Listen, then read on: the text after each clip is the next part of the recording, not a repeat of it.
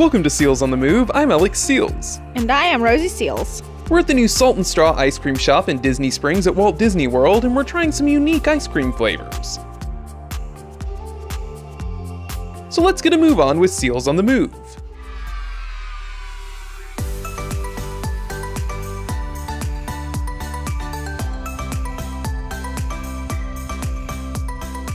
So Salt and Straw is now out in Disney Springs. Now open, I guess I should say.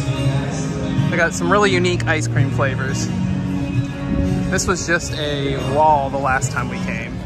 Salt and Straw began in 2011 in Portland, Oregon. The name comes from how ice cream used to be made. Rock salt was used to lower the freezing point of water, and the straw insulated the ice cream. Dwayne "The Rock" Johnson is actually a co-owner of Salt and Straw. The ice cream can be delivered to all 50 states.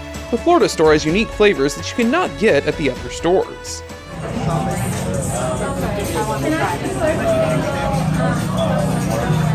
Very small store.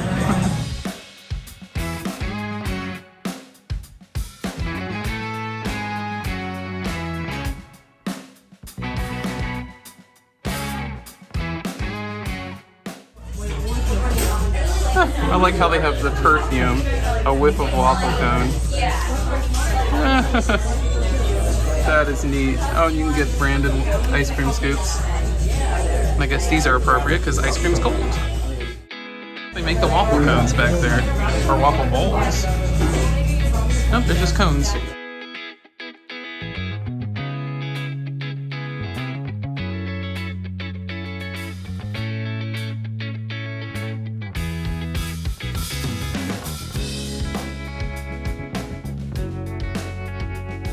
So I got an olive oil ice cream. Is it Arbequina? Not sure how you pronounce it. Arbequina olive oil.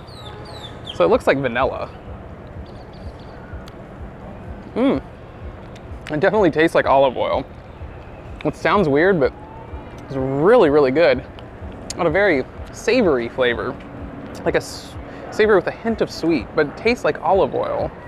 And I also got the guava donut and cheese. So I gotta dig down for that one. But it's down at the bottom. So it's kind of a yellowish ice cream. It's got chunks of donut in it. You can taste a chewy donut. You can taste kind of a cheesy taste, almost like a cheese Danish. And then like a fruity taste, that's the guava in there. That's really good. Got a lot of cheese in that taste. Both of these flavors, 5 out of 5 seals of approval. The savory and sweet mix, very good mix. I like it. Not a lot of people like that, but I do.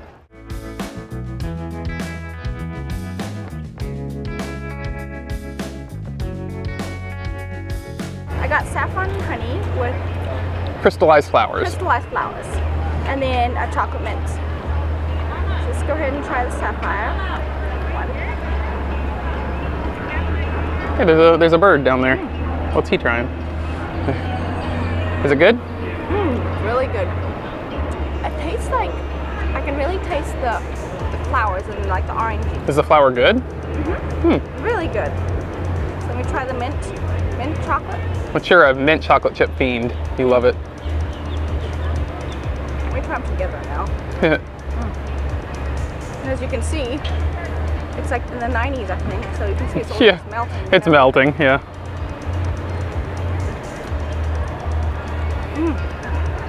That was amazing. What do you like about the saffron and honey one?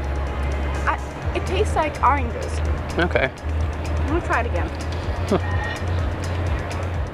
Oranges and sherbet. Okay. So what do you give it all together? 5 out of 5, definitely. Really good. Both of them? Both of them. I'm kind of regretting not getting the... What do you think about the mint chocolate chip? You didn't really say much about that. It's really good. It's really good.